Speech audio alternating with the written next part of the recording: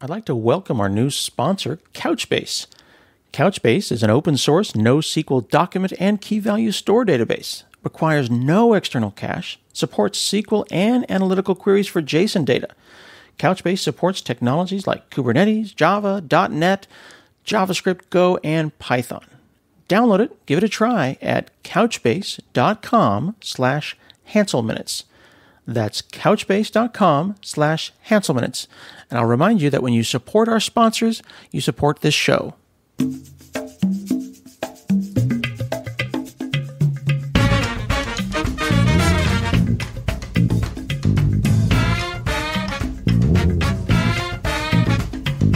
Hi, this is Scott Hanselman. This is another episode of Hansel Minutes. Today I'm talking with Courtney Nash from Holloway.com. How are you?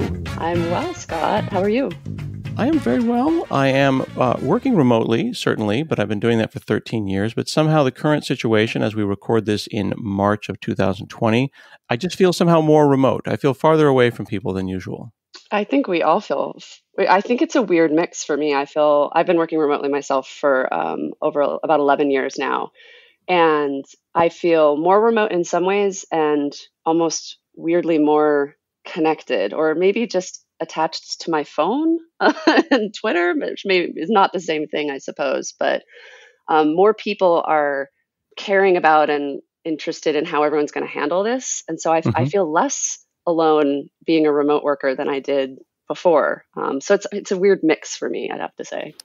I'm hoping that the empathy of the remote experience increases, and that when everyone goes back, they won't forget, because I've said this before, and I think I say it with love, and people who are differently abled will understand the metaphor. But when you are remote, or the only remote in a entirely let's all go to the office and sit together team, you are differently abled, and they can leave the room, and you'll be like, "Hey, anybody on?" You go, "Oh, I guess you all left." And they just leave you there, and you can't move.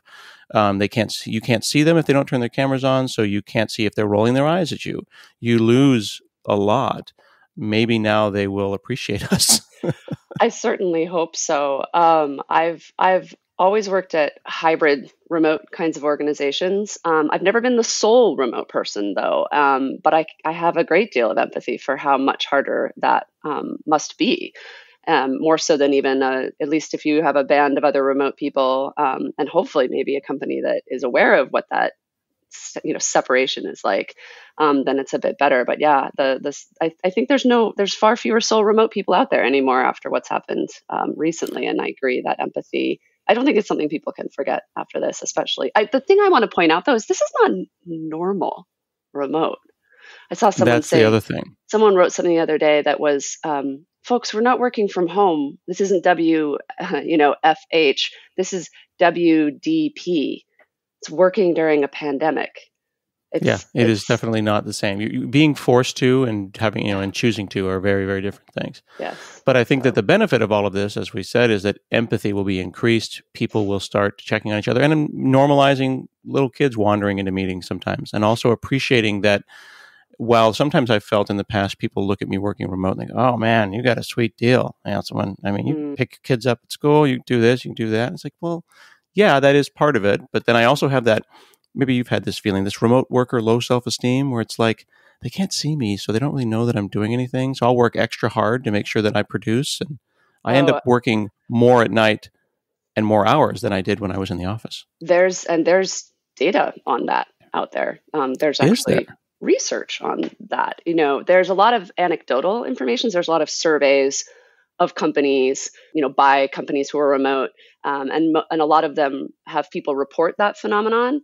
But my favorite example of this is, as I was working on researching the guide to remote work that we put out, there's two often cited studies that talk about the increased productivity of remote workers. That are the closest thing to actual controlled study, not just surveys or self-reported anecdotal measures. One is a Chinese travel agency that sent half their workforce home to do travel bookings, and another one is the U.S. Patent Office.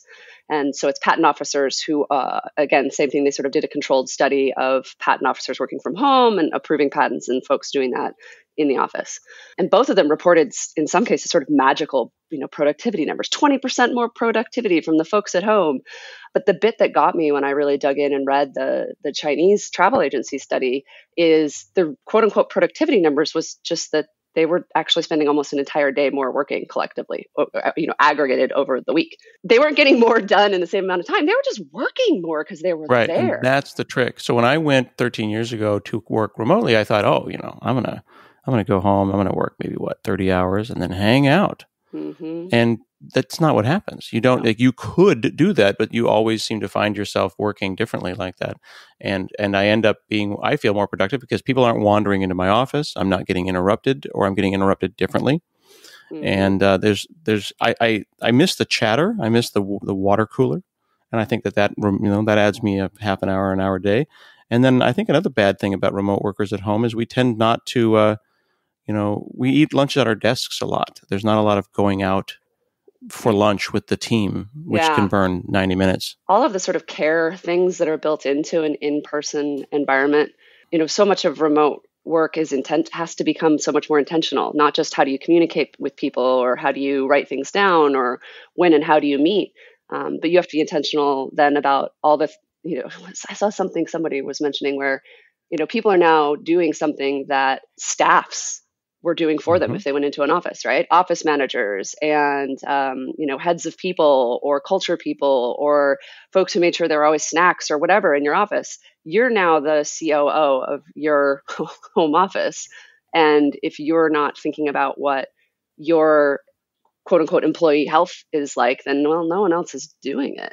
And I had to get very intentional about that myself as well. And I mean, I finally ended up getting onto a really specific gym schedule that worked with me and my family, but I would also make sure that I would always carve out time to sit at my table and eat lunch and not do any work, take the dog for a walk. And I put these things on my calendar. I mean, I schedule them in and my whole team can see what I'm doing. And I think that self-care aspect is something that's even more important right now and even harder to do in this environment. You can't go to the gym. Some people can't even go outside. And so I think those challenges are really exacerbated right now. So you work for Holloway. It's Holloway, and this is a company that publishes comprehensive guides, right? It's a world out there where everybody can take their blog, and I could take my blog and I could throw it into a remote guide for, whatever. I can make a PDF in a couple of days, and that would be Scott's Guide to Remote Work. Yeah. But Holloway is not that. I am looking right now at the Holloway Guide to Remote Work that you can pick up at holloway.com. You've got a huge amount of reviewers, contributors, contributing authors. This is not a blog. This is not a Medium post. This is a 300-page researched book with editorial and an appendix. It almost feels somewhere like close to the level of effort that gets put into a Forrester, report. You put some work into this.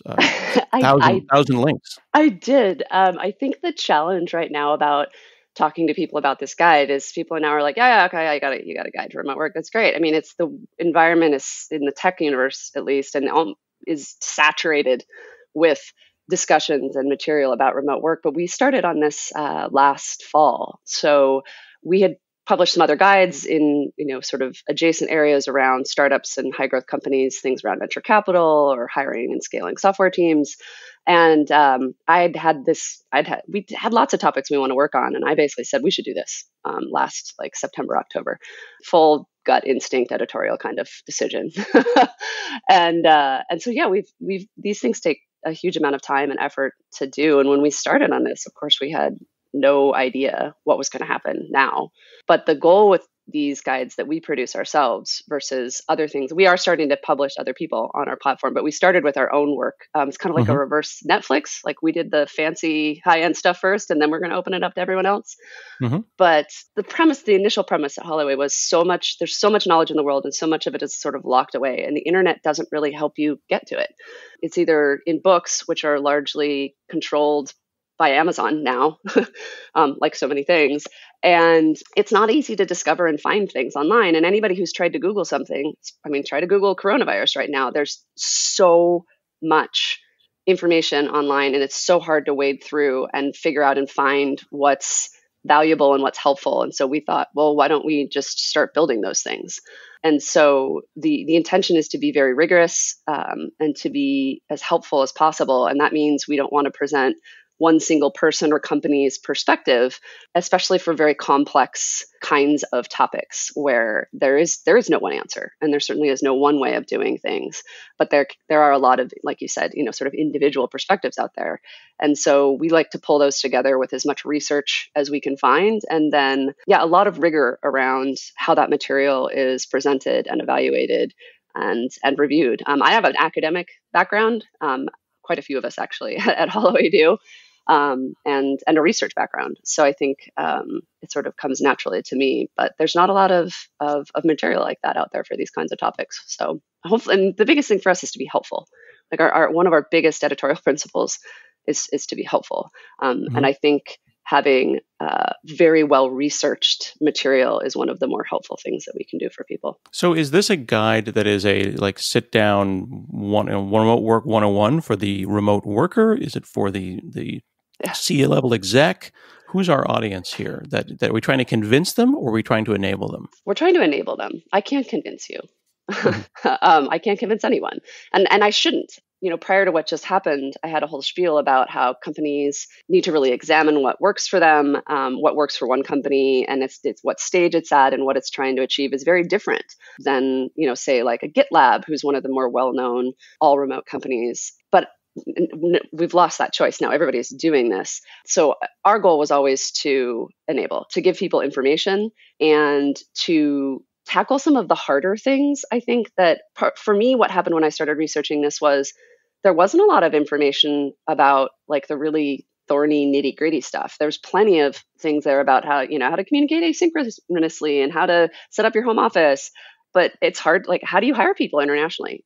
What are all the tax laws? Like, what are all the those kinds of things. And so we went into all these deep pockets of the topic that are largely or less so, sort of examined. So the audience for this one's pretty broad.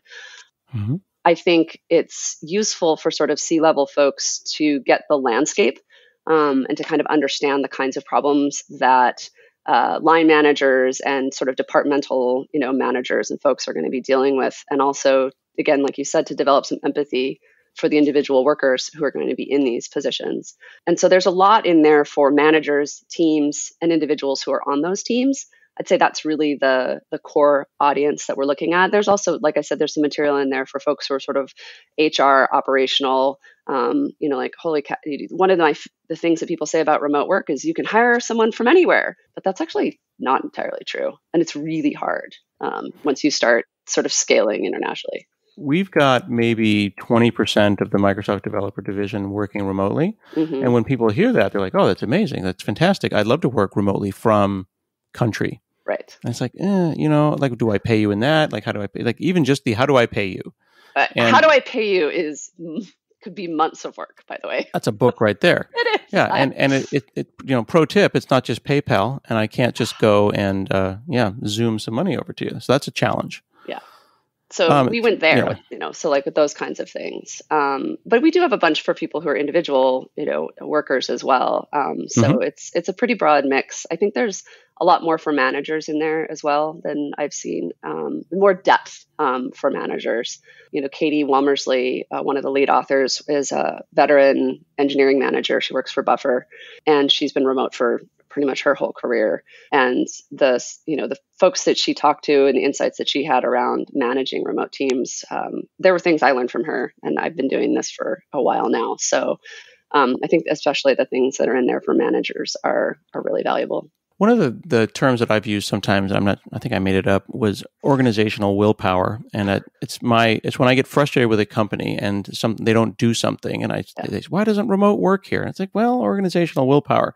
I guess that's like buy-in, right? You need somebody to actually care at a higher level. You can't build it. I mean, can you do it from the ground up? Remote work? No. Everybody tells you can do things like DevOps and whatnot from the ground up. And anybody who's tried to do even that will tell you how hard that is.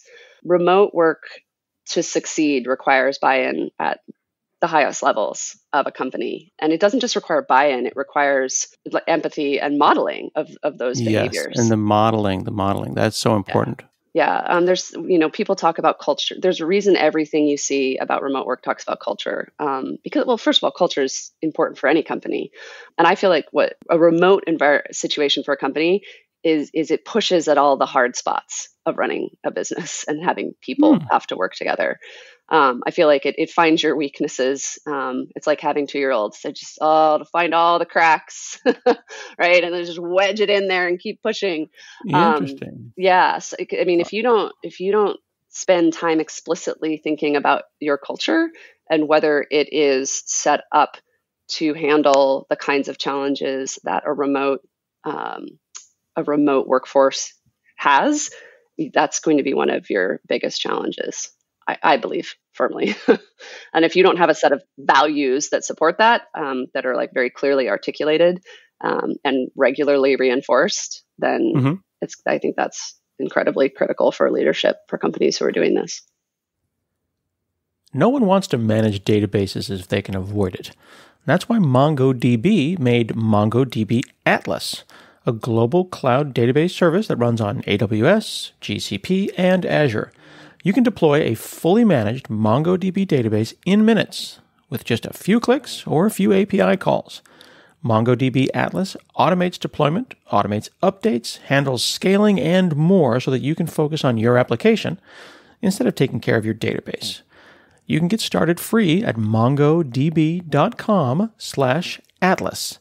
Now, if you're already managing a MongoDB deployment, Atlas has a live migration service, so you can migrate it easily with minimal downtime and then get back to what matters. Stop managing your database and start using MongoDB Atlas. So are you saying that if you have an unhealthy org and then you decide to move people remote, you're just going to have a nice big remote unhealthy org? And you're going to, yes, you will have a nice and it's going to get worse? It's going to get worse, is what I'm going to say. Yeah, fast. Interesting.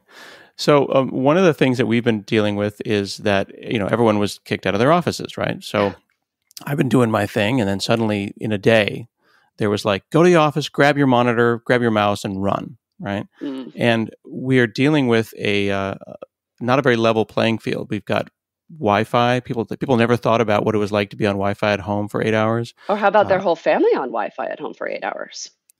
We had a very nice young person who was had set up a home office in their pantry. Yeah, because it was the only room. Don't have space. Yeah, there's no space. Yeah, someone else had a laundry hamper flipped upside down, and they were at the end of the hallway, and they just made the hallway the space, right? Yeah. All of these, and not everyone has the space or the privilege to go and make a spare bedroom. Like I have a spare bedroom, and that's an office, and I filled it with toys. It's full of Legos and crap, and the kids come in here, grab the Legos, and they come back out. But it looks pretty cool, and I the most important part is I have a door. Yeah, so do I. I have a dedicated office, and we're so privileged. We bought this house because I was working remote. My husband works remote, and so we were able to. Well, part of the thing about working remotely was we moved someplace cheap. And then you could afford a house. Not everybody has that. I mean, so you have people who are living in New York City and San Francisco, and they're jammed in there. And yeah, they certainly don't have the luxury of even a separate room and children running everywhere. Trying to do this in the kitchen. My wife always says when the door is closed, I'm not available. Yeah. So when we originally started working remotely, I tried to express that I'm remote, like I'm away. Like consider the metaphor was I've gone to work. And that metaphor doesn't really work because I am here and they can hear me in here. So what do I do? Do I give them access to my calendar? Do I put a light outside? And like right now I literally have a light outside that's like a smart light. I saw you post about that. So I just say, set the daddy light to red. And that's working so far, but my kids are 12. I don't know if that would work with a 5-year-old. My 5-year-old would be like, red light. I know what mom told me. Open the door, and that's what's happened. What's that red light about? I gave up. I'm not going to lie. I just stopped. I was having so much stress. I mean, and the folks I work with are I'm the only parent and they're working really hard to support me. But I was so stressed out because I was like, the kids have to stay out and I'm on, and even though I knew in the back of my head, I'm telling people in the guide, let your kids in. It's okay.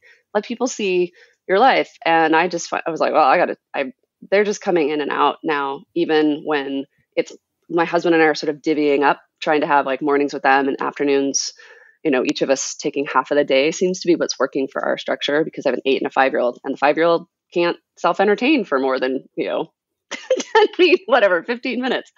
And when I just sort of threw open the boundaries and just started letting them in, my stress level went down, their stress level went down. My team got to see even more really what I'm dealing with. And I had when the 5-year-old came in and interrupted a conversation I was having with someone, and he completely lost his train of thought. And I was like, yeah, imagine that 10 times a day, buddy. This brings me up to another topic, which is I think there's a new flavor of professionalism, right? Yes. If you go back to what I was saying, I'm trying to create a office professional we're trying to recreate the office. Exactly. And I'm hearing that that's wrong. I think we shouldn't. And the more people I talk to, at least at what seems like fairly healthy, especially largely remote companies, that's what I'm hearing. They've just embraced it. And I think that's a long road for a lot of the rest of America and the world in some cases, depending on how different cultures approach that. But for me, it's been very freeing. And it turns out that if I'm less stressed out about it, they can come in, get a hug, and they know they're going to get the hug, and they can go and we're fine. And then I'm not yelling at my children to get out of my office, And the flip side is I have a job that is normally I need large chunks of focus time. Editorial work and software development have a lot of things in common. And one of them is that you have to sit and spend time constructing and thinking or debugging and fixing. And I don't have that right now. A lot of the advice in our guide is about how to do deep work and how to set up your calendar. And because we wrote it when we wrote it and now's now, I don't have any advice in there about this. But I think that's the biggest challenge for people and we're having to adjust our work styles and how much work we can do and what kind of work we can get done. And that's a lot to communicate with, your teams or your managers. And so that's the other big shift, I think, that's going on. Aside from just trying to work during a pandemic, a lot of people are finding, especially if you have family around, that and you don't have a dedicated space or whatever, like we were just talking about, you just can't necessarily plan to sit and focus and think and contemplate. And so we're having to learn how to work in very different ways. But I think the new professionalism is that we are humans who are in this unique situation together. And I hope that breaks down some of the cultural expectations we have about the office that are, in my opinion, just really outdated. It seems like I've been working for, 30 years, and I've seen Mad Men. So really, I've been working for 60 years. Right? So I know I know how people worked in the 40s, right? That's exactly what it was like. But it seems like finally, for the first time, and probably only in tech, as you said, tech kind of leads the cutting edge here, is we're recognizing that people are humans and they're not resources. And if you're nice to them, they will do better work than if you're mean to them and burn them out. Yes. And now we need to take that from privileged tech West Coast to East Coast to Middle America to the world. Yes. And be nice to people and let them prioritize their health. And treat them with respect. You hired them. If they're that's the thing. I think I'm seeing a lot of unfortunate things out there of, sort of examples of horrible micromanagement and expectations, which were bad enough if it weren't working during pandemic and with children at home. But the office is a hall monitor. The office is a built-in presence indicator, and a lot of managers have always used that. If they're not I'm just going to come out and say it. If you're a bad manager, then you're managing by butts and seats and trying to, control what people are doing daily. And part of the nature of remote work that companies that are really have been doing this for a while is embracing is yes, hire smart people, enable them, give them clear goals, and then let them go do their work. And you don't have to micromanage them. And you don't have to know what they're doing every moment of the day. Right. See, that acknowledgement that they're grown. Like, how do you know that they're at their desk? They're grown. Well, Yeah. what if they're at the mall? Well, then I'll probably notice that their productivity is down and they won't work here anymore. Like, they are adult humans that we hired for the job. We hired them to do the job. And so if you didn't hire the right people, come on, that's on you. And so that's, I think, that trust is hard, and companies are going to start seeing how little trust there is. And I think it's easy to sit and talk in the abstract about that. It's very terrifying probably to be someone who's thrust into this, and you're like, and I'm sitting here saying like, you need a high trust environment. And they're like, well, I don't have one. And I don't know about you, but I don't have a good answer for that right now. That you can't just be like, tell your, management team to go build some trust. Like, that's the thing. And it's a constant up and down. It's not bottom up. It's not top down. And it is modeling as well. Like if my VP is offended when my son jumps in to my lap, then, and feels that that's unprofessional, but, and then that isn't reciprocated, that I'm going to feel like, oh, well, gosh, well, they're not modeling that behavior. Therefore, this is not good for me. Like it has to go multiple ways. Yeah.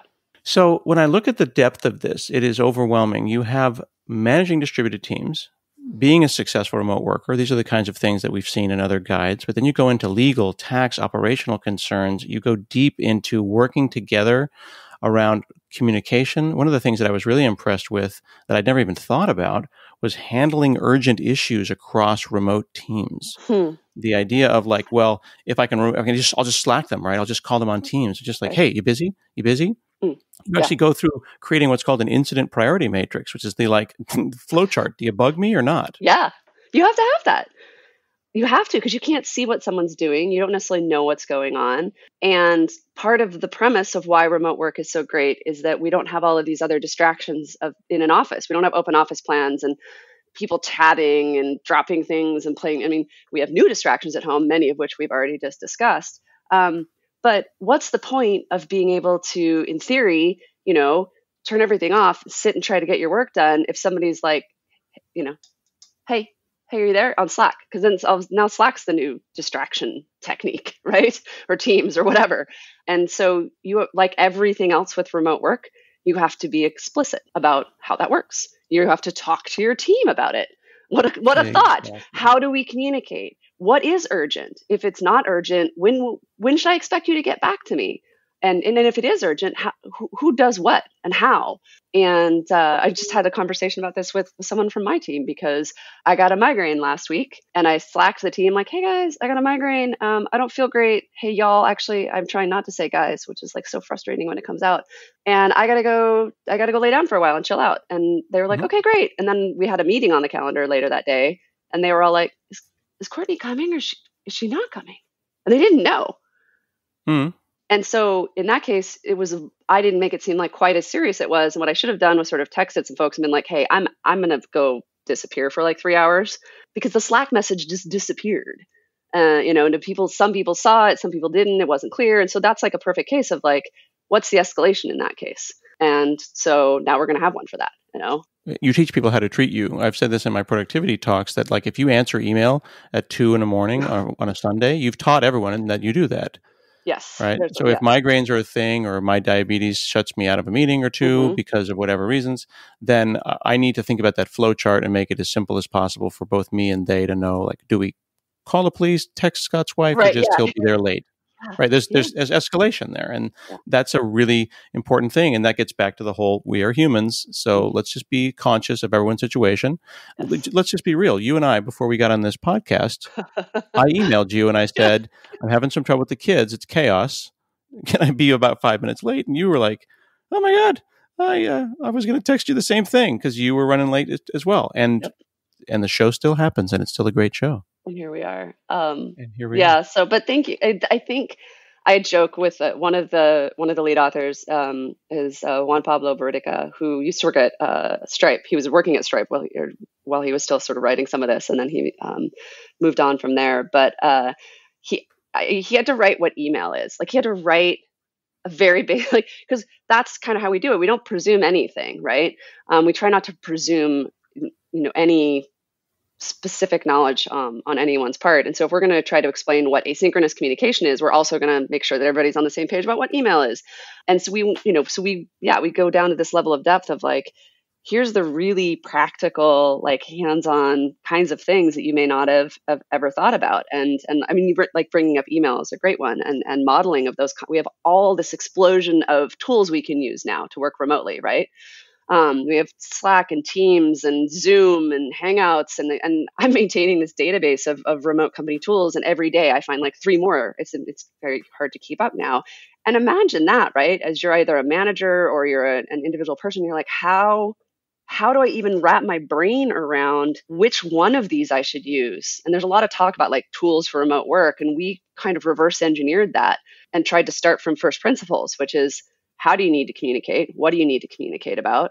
And how does that differ across different kinds of scenarios? And then sort of build up an architecture of the ways you communicate and things you use to do that. And then again, part of the sort of communication or, protocol matrix, write it down. So that way everybody knows. It's not unclear. And yeah, so kudos to the folks who are writing this stuff too, because it's not a way that a lot of people are used to writing. You kind of write some stuff, and then you move on. And we had to spend a lot of time going, wait, we have to clarify that for people. We have to be very explicit what that means. We can't leave anything to be confusing or unclear. Mm-hmm. So that's why it takes a while to do these things. Well, folks can check out the Holloway Guide to Remote Work at holloway.com. That's HOLLOWAY. It is an extraordinary full-on book online with a really amazing reader. It's you can read it online and a really interesting piece of software. This is not just an infinite scroll through 300 pages of stuff. And you can go and check out all the links. There's almost 900 links within it. Dozens of contributing authors, and it is very highly edited and really extraordinary. And I appreciate that you all put it out early during these unusual times that we're in. Yeah, that was like I said, we started on this thing, and thank you. And huge praise to our sort of product and engineering team who have built what I think is a really delightful reading experience online. We were conflicted about whether to release it early, to put it out, to promote it. But people kept coming to us and saying, you've got to do this. Like, this thing's super valuable. It actually is helpful. It goes well below the surface. So I'm continuing to fight my instincts because I don't want people to feel like we're trying to capitalize on a crisis. No, I definitely don't. There are businesses that are capitalizing on a crisis, but then there are ones that are putting out useful information. And I think that this is useful information. And that's why I wanted to chat with you. Well, thank you very much. I'm so excited to finally get to connect with you. All right. I've been talking with Courtney Nash, and this has been another episode of Hansel Minutes, and we'll see you again next week.